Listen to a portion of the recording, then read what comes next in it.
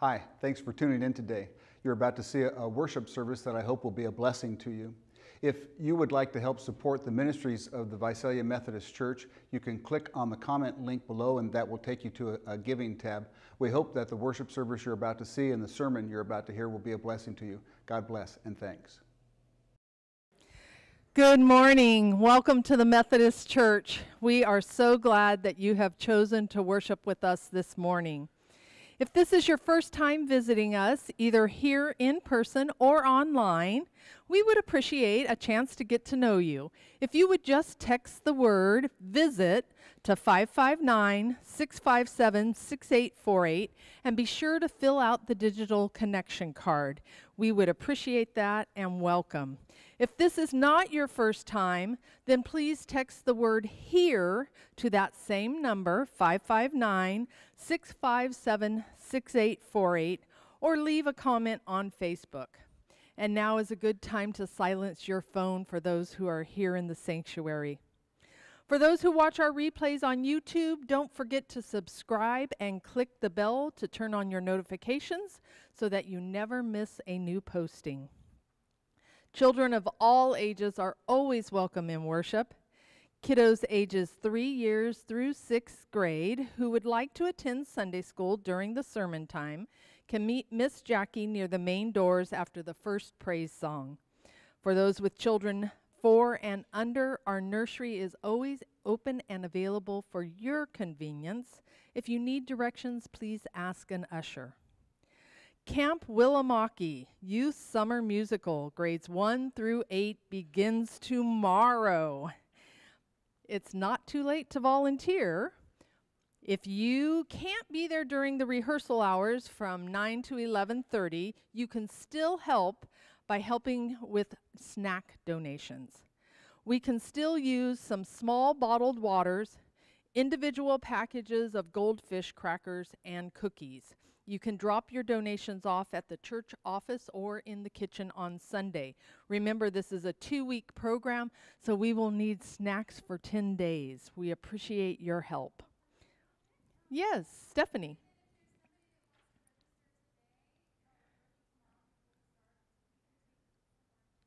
So Stephanie says we still have a few spots that if someone did not get a chance to register yet, if they will contact Stephanie today, you can go on the website, visaliamethodist.org, or just show up in the morning. We have a few spots, so we invite you to join us if you did not get registered yet.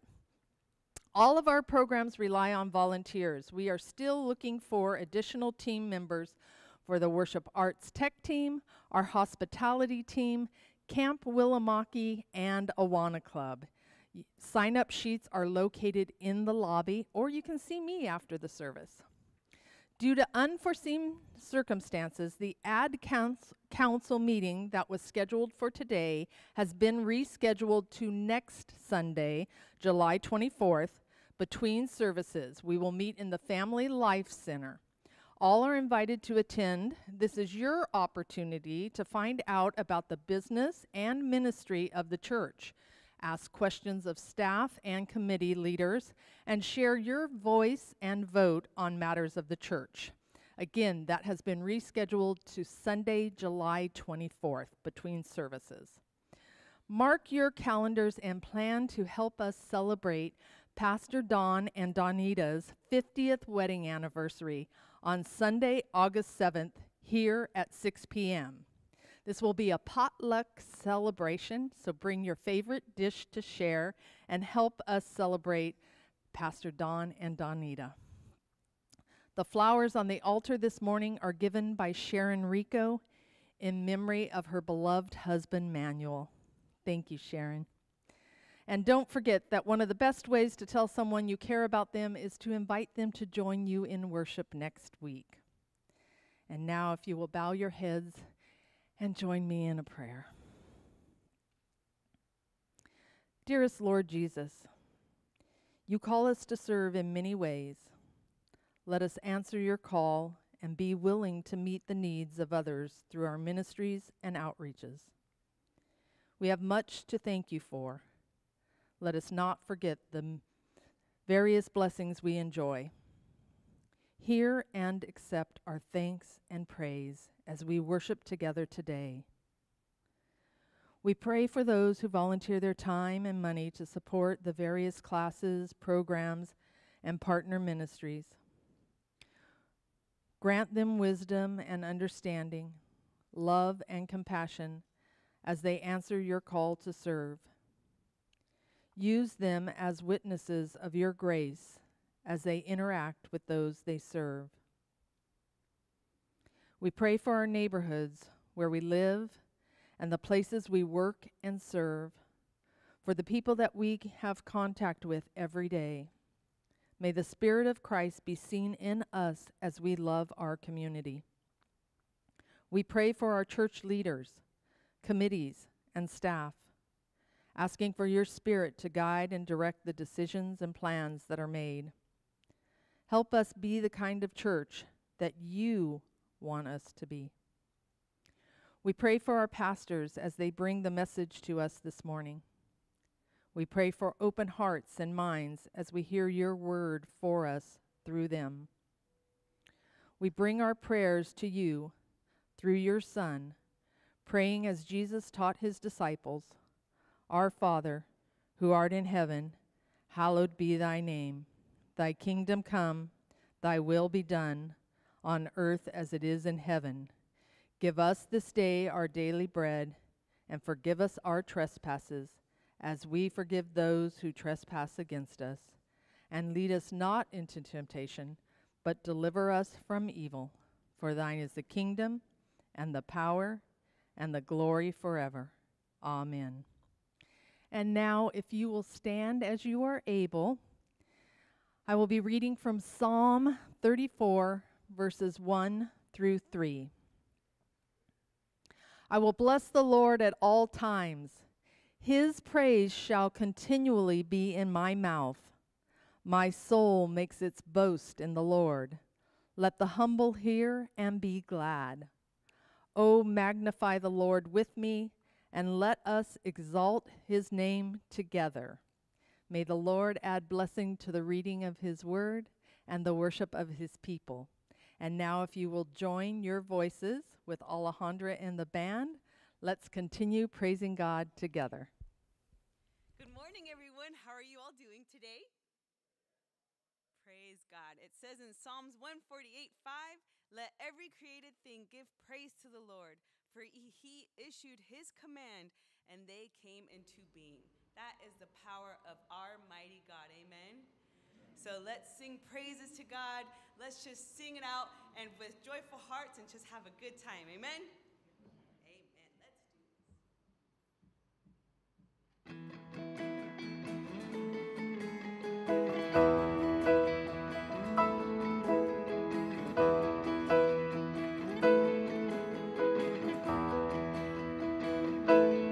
We will sing, sing, sing, and make music with the heavens. We will sing, sing, sing. Grateful that you hear us when we shout your praise.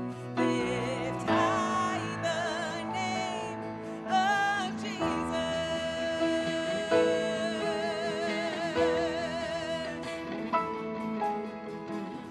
What's not to love about you? Heaven and earth adore you. Kings and kingdoms bow down. Son of God, you are the one. You are the one we're living for. Oh, you are the love. You are the love that frees us. You are the light that leads us. Like a fire burning, Son of God, you are the one. You are the one we're living for. So let's sing. We will sing, sing, sing, and make music with the heavens. We will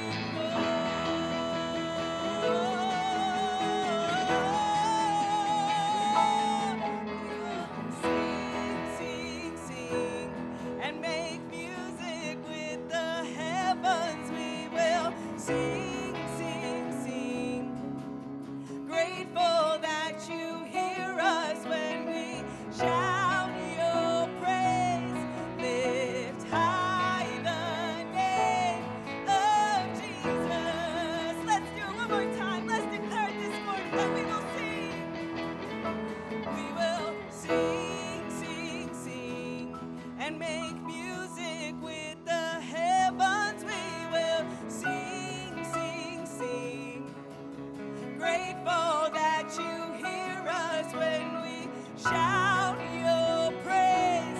Lift high the name of Jesus. Yeah. Praise God. Hallelujah.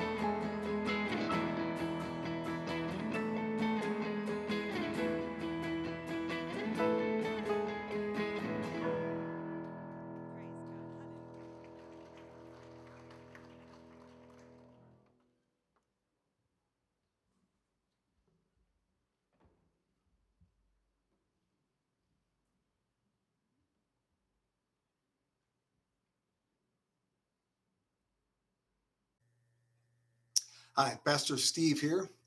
Welcome to worship today.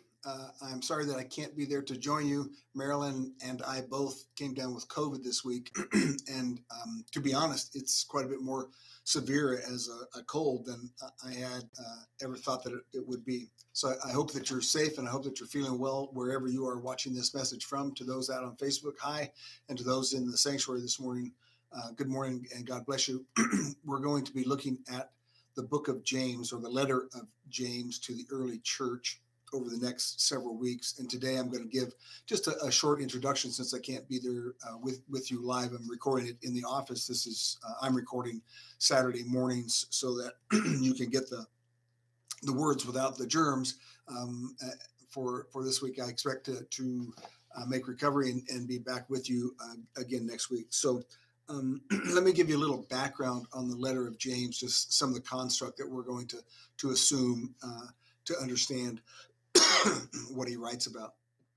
So James is considered by most biblical scholars to be the brother of Jesus, and he is also the head of the church, what we call the church, the Christian movement in Jerusalem, which was the most prominent position of its day. And he writes quite a ways down the road from the events described in the gospel. So this writing took place 62 to 66, somewhere in that time frame, AD.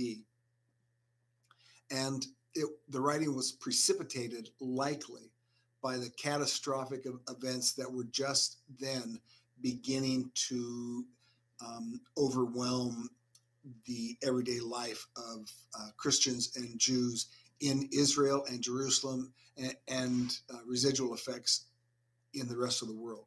Now, James considered himself to be a Jewish Christian. In other words, he considered Christianity to be a part of Judaism in a way that differs slightly from the conclusion Paul came to, and certainly stopped short of what transpired in Peter's life. So James is writing from a very Jewish perspective to Christians, but he's writing to Christians that are in a world where big trouble is on the horizon, and pretty much everybody can see it coming. I'll remind you historically of what is coming. So there were lots of groups in Israel at that time and in the time of Jesus that agitated for revolt against Rome. There were the Essenes, there were the Pharisees, there were the Zealots, all different sects of Judaism, and all advocating a violent uprising and the throwing off of Roman power. They were what we would call religious fanatics, right, in their worldview. But we have to remember that in that time and place, there was no difference between government and religion. They were always and everywhere the same thing. So they were pressing. There were many revolts and the plots and plans of revolts, and they were operating in ways that disrupted the flow of goods and the flow of money back and forth from Israel to Rome. So they were in the midst of catching Rome's attention. It was a hard time. And even the Christians and the Jews who were a part of the diaspora, who lived apart and away from the nation of Israel, because of their faith tradition, they were also in circumstances where it was iffy, right? The Romans could make the decision to round up Jews everywhere and kill them. In fact, several times in their history, they would go on to do that. So James is writing into a situation both in Israel and to the diaspora, in which he is addressing Christians who are suffering massively because of their faith. Loss of job, sometimes the threatened loss of life. The stakes are very real for the people that he's writing to. And the letter has tremendous import in its time. And of course, it still does in our time. So let me read the first part of it to you. It says, James, a servant of God of the Lord Jesus Christ, to the 12 tribes in the dispersion. That's a really beautiful way to start. It's a compliment and a praise to the people that he's writing to. If you were to modernize that, when Christian leaders write to people who they have a high opinion of, they write to the saints of the Methodist Church in Visalia would be a way to say the same thing. So he wants them to know that he considers the sufferings and the deprivations that they're enduring now as things heat up towards total revolt and war with Rome. He wants them to know that those sufferings are acknowledged and that it puts them in an historical light as equal to the Jews who went to Babylon and to other dispersions of Jews outside of Israel. And that's pretty good company to be keeping from the Jewish faith tradition. He then gets right to the point, right? This is a man of a few words. I really like that about James. In verse 2, he says, "Count it all joy, brothers, when you meet trials of various kinds, for you know that the testing of your faith produces steadfastness. And let steadfastness have its full effect, that you may be perfect and complete and lacking in nothing. If any of you lacks wisdom, let him ask God, who gives generously to all without reproach, and it will be given him. But let him ask in faith with no doubting. For the one who doubts is like a wave of the sea that is driven and tossed by the wind. That person must not suppose that he will receive anything from the Lord.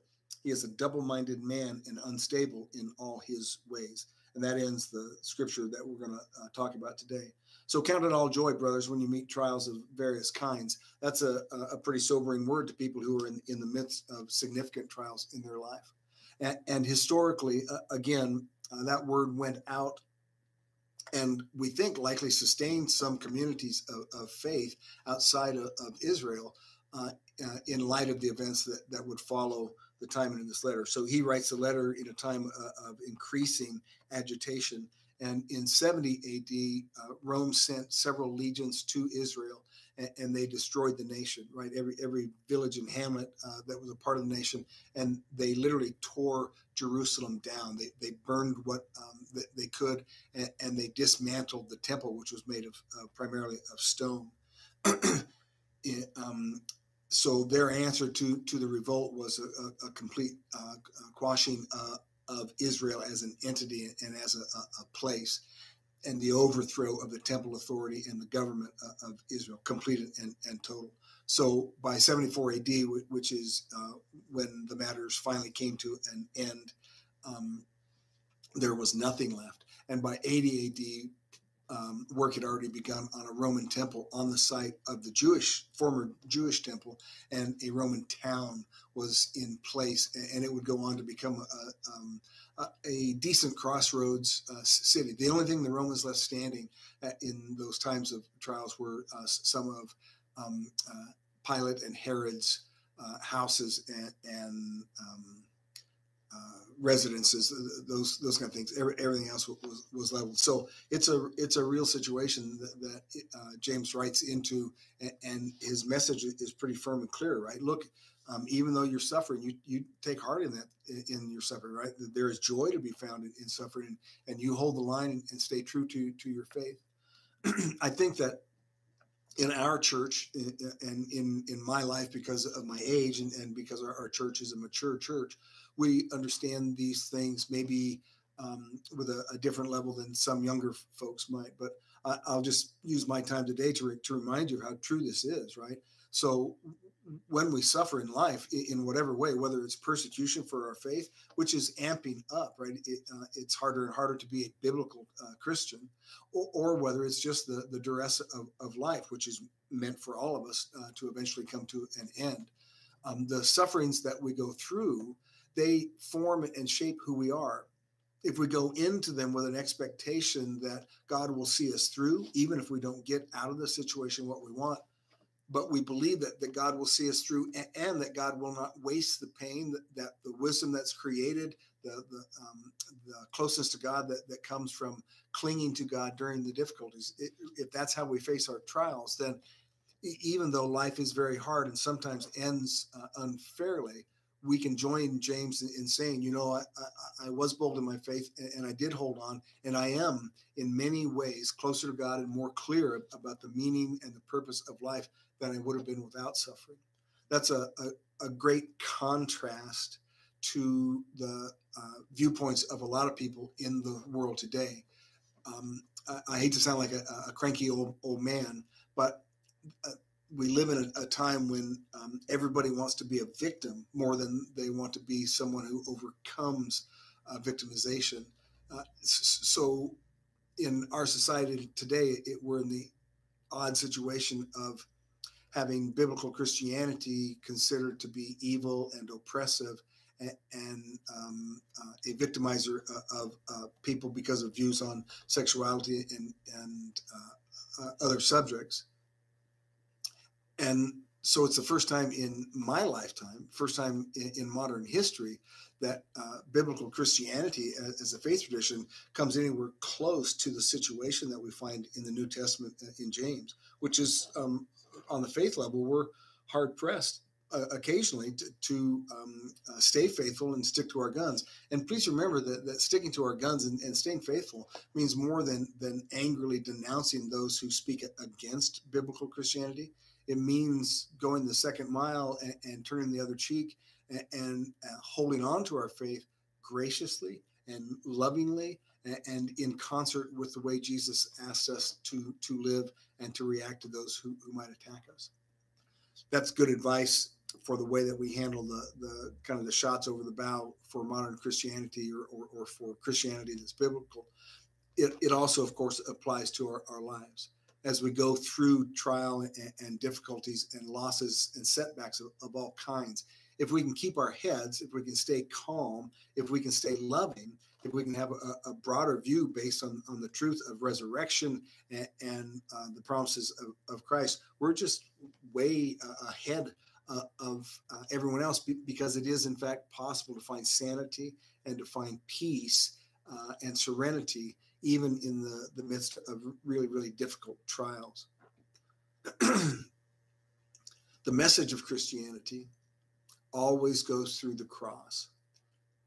In modern forms of Christianity, people dumb it down to the gospel of prosperity and to faith tradition in which God will just do what you tell God to do if you pray the right way. But those things are not biblical, and they are not the historical record.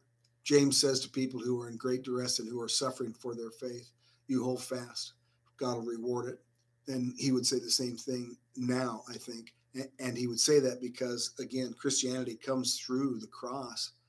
You can't have resurrection. You can't have new life. You can't have a brand new way to understand things unless you die to the old ways. And that means that you're going to have things that happen in this life that you don't like. Being picked on by people who don't know much about Christianity, that's one part of it. Going through physical duress and the slow dissolution of the functioning of our physical bodies. Watching people that we love go through difficult times economically or health-wise or whatever it might be. We're all going to suffer in this life. In Christianity, right, instead of feeling like every time there's suffering, somebody has to be made to pay. In Christianity, we're given the freedom to understand, look, it may not be right, and it sure is hard, and we don't want it, but if it's here, we believe that God will walk with us through it, and that we'll come out the other side of it with a refreshed viewpoint and a heart refreshed by being closer to God because we just cling to God during times when we have to reckon with the fact that we're not in control. So that's the way James starts this letter. Right? That's a pretty intense start to tell people who are in really difficult times, you stick to your faith, right? God will make something out of that. Don't you give up, and don't be weak-minded. Don't be flopping back and forth between, I think God is present in this, to I can't see where God is present, so I'm going to become a pagan or worship some other way. He's pretty clear-minded about this is the way that it goes. You will be brought to resurrection. in every death that happens in your life, right? In everything that goes hard against you, that you don't want, that makes the world seem like the powers of this world are winning. The promise for Christians is there's resurrection on the other side. And resurrection didn't mean that Jesus came back and changed the ways of this fallen world. It meant that he rose to a new life. And that's what James is promising. There's a new life for all of us. So in whatever you might be enduring right now, whether it is based, again, on the economy, which is really scary right now, or whether it's based on troubles in your family for your being a biblical Christian in a time that that's unpopular, or whether it be health related or other types of difficulties that you're facing, I would reiterate what James says, right? You hang in there. Our God is a good God, really a good and a powerful God. And whatever besets you, whatever difficulties, even if they don't go the way that you want them, what you're going to find is that God's presence is increased in your life, and your peace and genuine ability to have joy, they're increased every time the cross gives way to the resurrection. And that has to happen for faithful Christians when things are hard pressed. So turn to the center of our faith, remember the cross, and remember that beyond the cross lies the empty tomb and the resurrection. Believe that's coming in your life. Believe that God has done it and will do it again and again and again, and that each difficulty that you face will result in your being closer to God, wiser, and freer in the constraints of this world. That's a good place to start. Again, I am sorry not to be able to be there with you, but I just think the responsible thing to do is to stay away. I'm still in quarantine, so it wouldn't have made any sense for me to have showed up and be in worship and put you at jeopardy. Quarantine should be over by next Sunday, so I'll look forward to being in worship with you. It is a privilege in my life to pastor this church and to be a part of all of your lives. And I hope that God has blessed you in and through our worship today. I'm sure Alejandra has done amazing music, and I hope that as we finish up the service now with the final songs, that you give yourself over to truly being in the presence of God and in the presence of the Holy Spirit. Let God minister to you and give you faith and encouragement. All right, God bless, gang, and I'll see you next week. Thanks.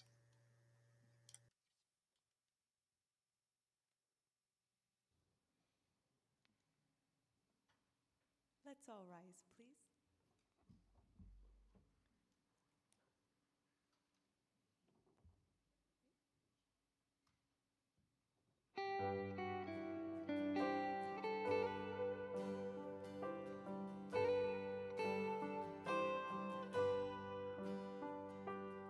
Be thou my vision, O Lord of my heart.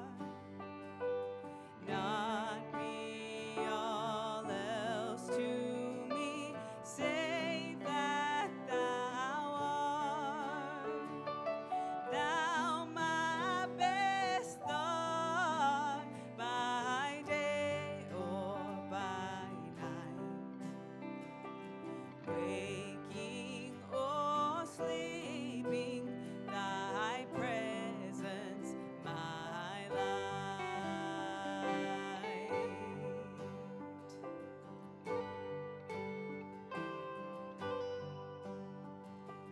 Be thou my wisdom, and thou my true word. I ever with thee, and thou with me, Lord. Thou my great Father, and I thy true Son. Thou in me dwelling, and I with thee one.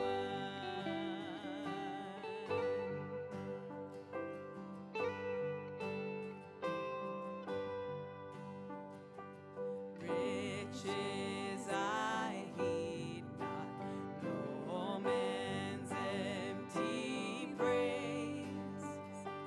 Thou mine inheritance, now and always.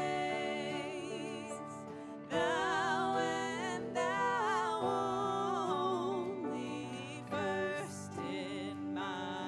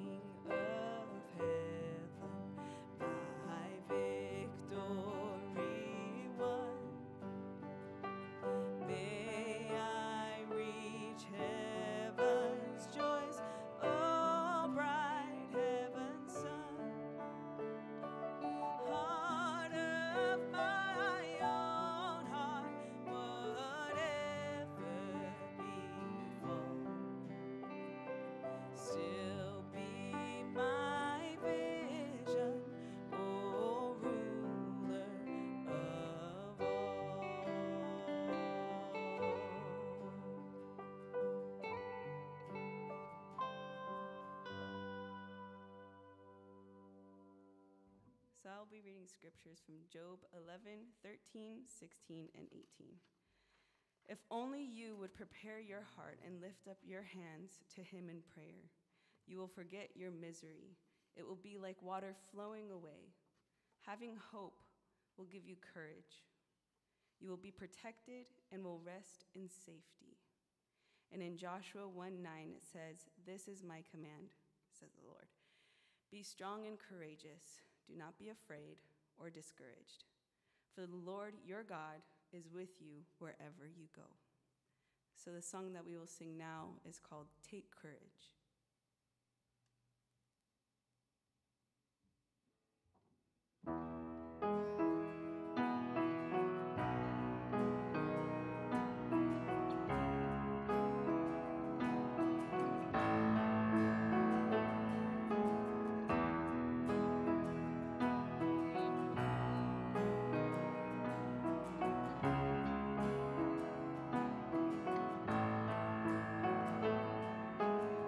Slow down, take time, breathe in, he said. He'd reveal what's to come. The thoughts in his mind, always higher than mine, and he'll reveal all to come.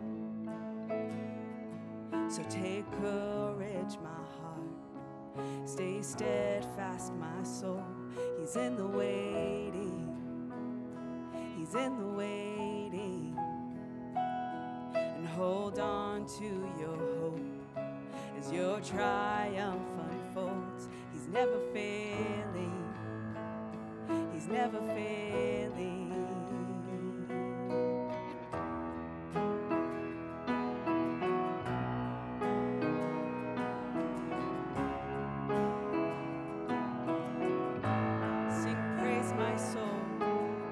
Sing praise, my soul.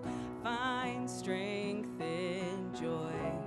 Let his words lead you on. Do not forget his great faithfulness. He'll finish all he's begun. So take courage, my heart. Stay steadfast, my soul. He's in the waiting. Oh, he's in the waiting. And hold on to your hope as your triumph unfolds. He's never failing. He's never failing. So take courage, my heart. Stay steadfast, my soul. He's in the waiting. Oh, he's in the waiting. And hold on to your hope as your triumph unfolds. He's never failing.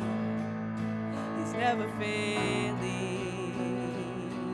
And you who hold the stars, who call them each by name,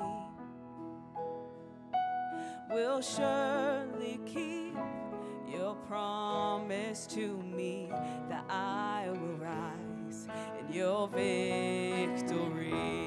Oh,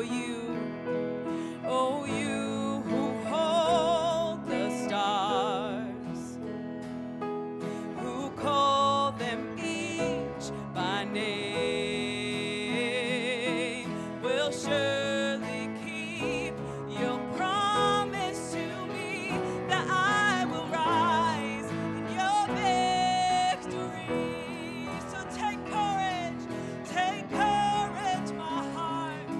Stay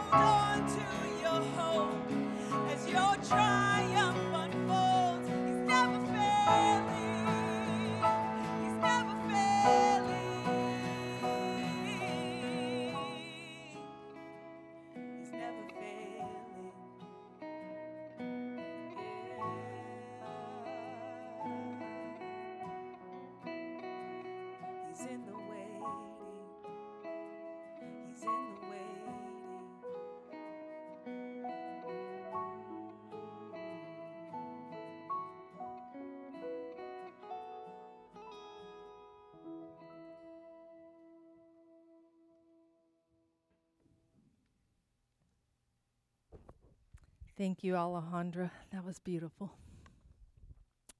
And now, before you go, remember that as you go here, you may go in confidence, knowing the love of God the Father, the grace of Jesus Christ, and the presence of the Holy Spirit goes with you. Amen. Thank you for being here today. God bless you all.